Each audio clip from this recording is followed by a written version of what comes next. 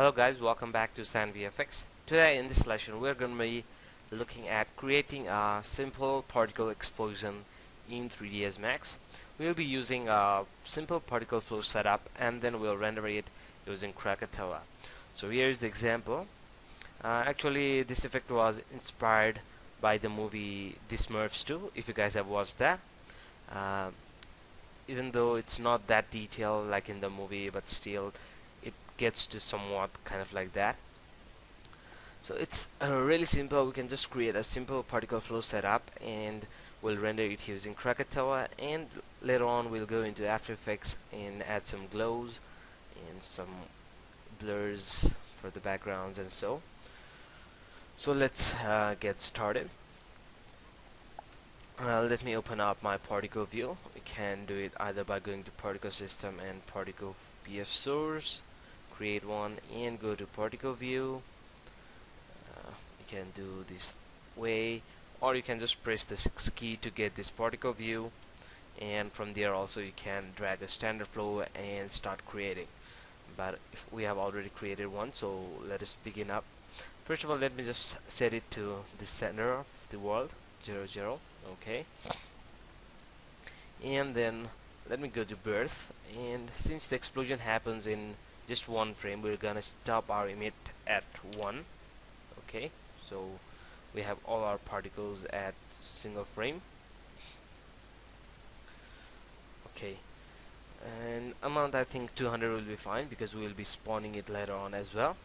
Okay, now for the position icon, we're gonna set it to a pivot so that all the particles emit from the center. You can see that all the particles are only coming out from the center. We'll go to speed and change speed is fine. Let me reverse it, and I think speed will be fine. If it's not fine, later on we can change that, but I'm gonna increase the variation a little bit. Maybe we need a little more of a variation. And first of all, let me go ahead with divergence somewhere around 50 or something like that, and also I'm gonna increase my variation a little more so that we get some particles up and some particles down. Maybe something like that, it's good. We can always come back and check for those settings again. Okay, maybe a little more. Okay, that's good. And we won't be needing any rotation or this shape. Okay, now once that we have done that, our particles are flying up forever, so we need to pull it down with some kind of force. So we'll be using our gravity. So let's go ahead and create our gravity from space warps, forces, and gravity. Okay, but I don't want this to be too strength. First of all, let me add my gravity into a force operator. Let me make a little more room here. Okay, and drag out a force operator. Okay, and by list, it's okay. I need to tone everything down. Okay, gravity. Okay, now I can see that my particles are starting to fall down immediately. I also don't want that much strength, so let me go ahead to gravity and reduce my strength to 0.1. Okay, let's see how it looks. Okay, it's good. Okay, it's looking good now.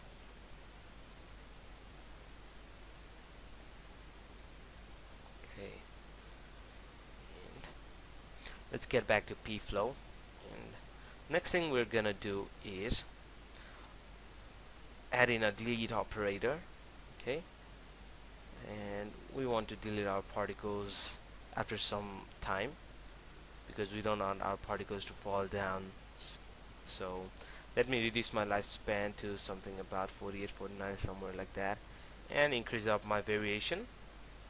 Not too much, just a little bit, so that some particles die faster and some particles live a little longer. Okay, it's good, I guess. Okay. Now the next thing is gonna be, let me go to display and set it to just dots. Okay, or maybe anything else, or line, whatever we like. Okay, let's go to dot and also set my color to something like red. Dots are too small, so let me get back to ticks again.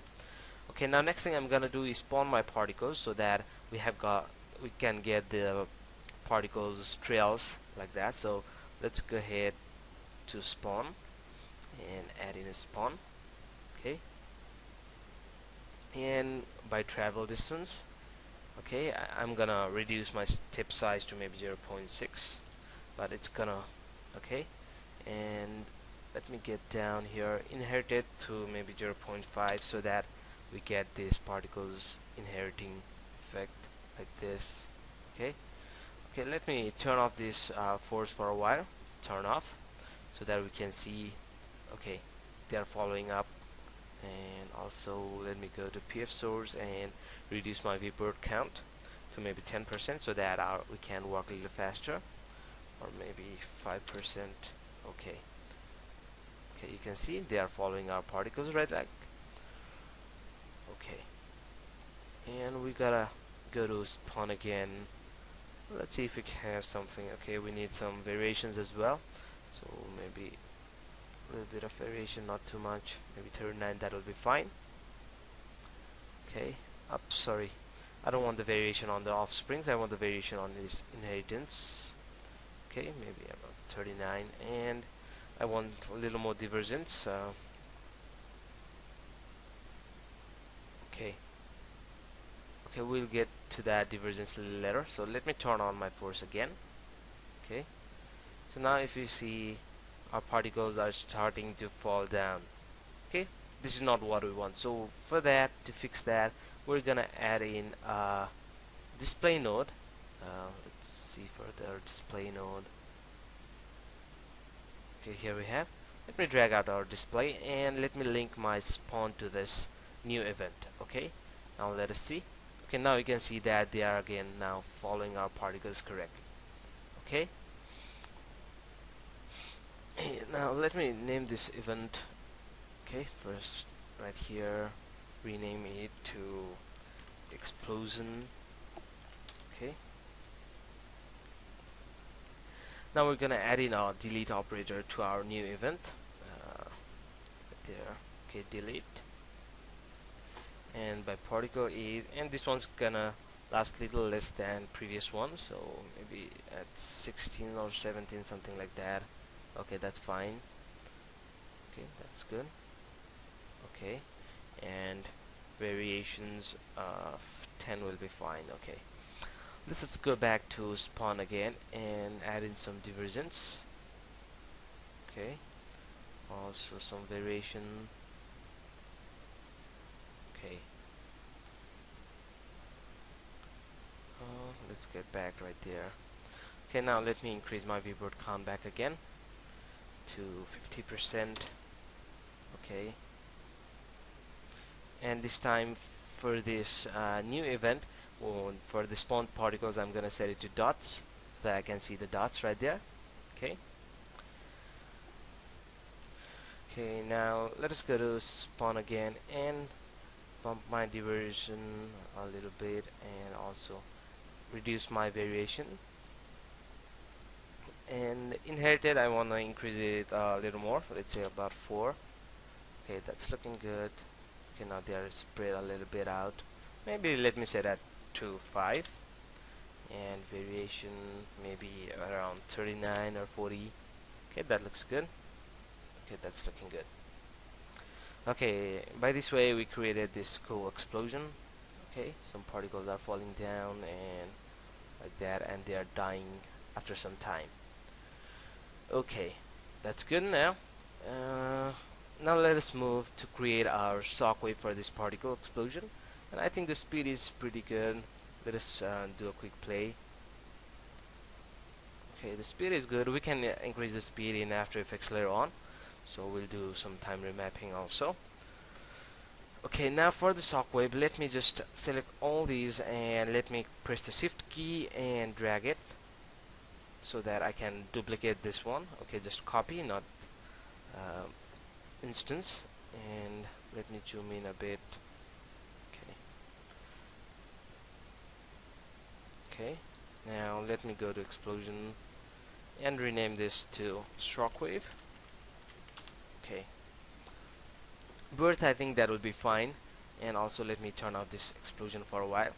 Okay, so that we don't see any Okay, we only see these new particles, and we got to link this pawn to this new event as well. Okay, the same thing. Now what we're gonna do is change from the speed along icon arrow to icon center out. Okay, and oh sorry, I think we need to go to icon arrow out. See, and turn off the reverse. Okay, it's not working. Okay, icon arrow out, and let's go to position icon and change it to volume. Okay, now you can see that particles are moving in all the direction. Now let me turn off this force for a while. Okay, but I think it's still not happening. Okay, it's we don't need this force operator right here. Okay, and let's go to speed and reduce my variation, oh sorry, divergence, so that we get all our particles moving only in the floors. Okay, so that we don't have some particles up and some particles down. So you can see this. We can change some. Let's go to spawn and get down here. Divergence, let us reduce the divergence a little less, and so that we get a little bit of variations for our floor shock waves. Okay, and for the speed, let me reduce the variation as well. Okay, and I maybe increase the speed a little bit, let's say 310 or something like that. Okay, until it will be fine. That's good. Let us see. Okay, that's look good. Now let us turn on our explosion as well. Click this button right here, and now let me change the color for our shockwave so that we can see that better. And some like blue. Okay. Now let's see. Okay, boom. Okay, we do have our explosions and our shockwave as well. And it was really a simple setup. There is nothing too complicated, not too much links. Just a quick spawn and to a new event, just with a delete operator.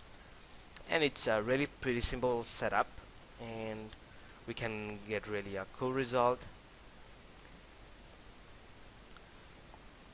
Okay, that's looking good.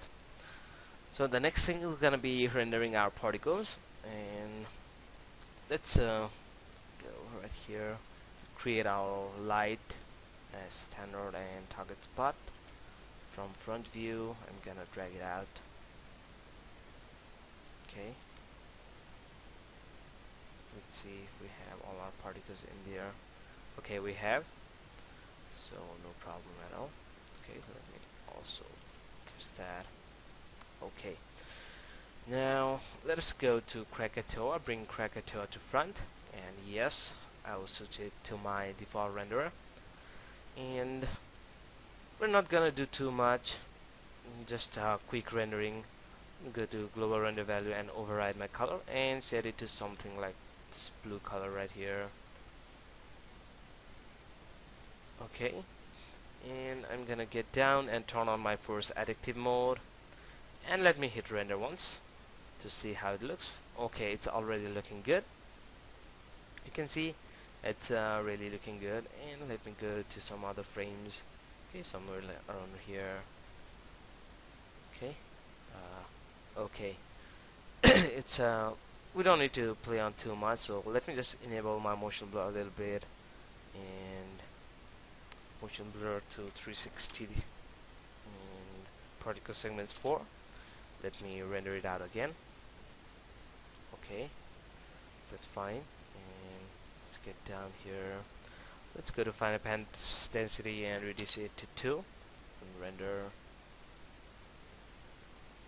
Okay, maybe a little more, 4, and reduce this density exponent to -2. Render. 2 less. Okay, let me set it to -1 only. I think that will be fine. Okay, it's good. Now we can just render out these particles, but in order to render, what I suggest is first you just turn off the shockwave and render this as a separate pass, this explosion only, and again turn on this shockwave, turn off this explosion, and render this one as a separate pass, so that we can composite it into After Effects easily. So we'll just go into our render setup and select our time range, select our desired size, and render output path, and then you can just hit render. Okay, so set these two particle system or these two event as a separate path, and then we will composite it into After Effects.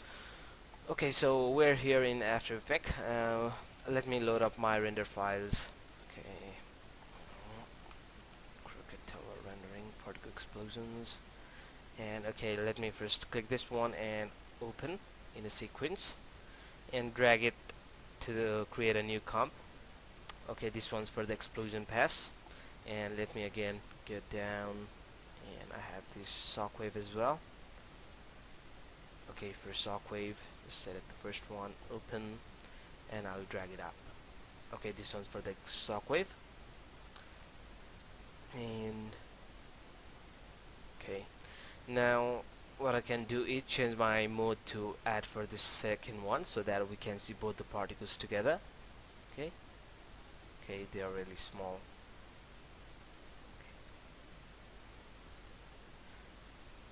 Okay, now what we can do is just select both of these and Ctrl+Shift+C to create a new composition or pre-compose them. Okay, and let's go back here, and let me duplicate this by pressing the Ctrl+D, and let me go to the bottom one and add in a fast blur.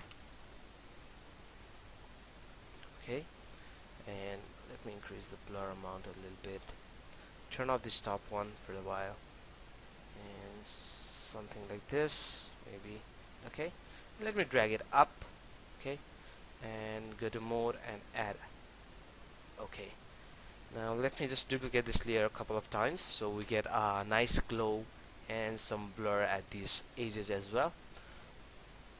Okay, that's already looking good, and if you want you can also get rid of this blur and just add in a glow as well. But add in a glow. Okay, you can get some really cool glow. Let me increase the glow radius and glow threshold, glow intensity. Okay, you can get some cool result by playing around with this as well, but what I prefer is using a fast blur. Okay, that gives us a really good result. Fast blur, view amount, and set it to add. Just oops, sorry, I duplicated the fast blur, and duplicate this layer a couple of times to get a nice glow. Okay, that's it.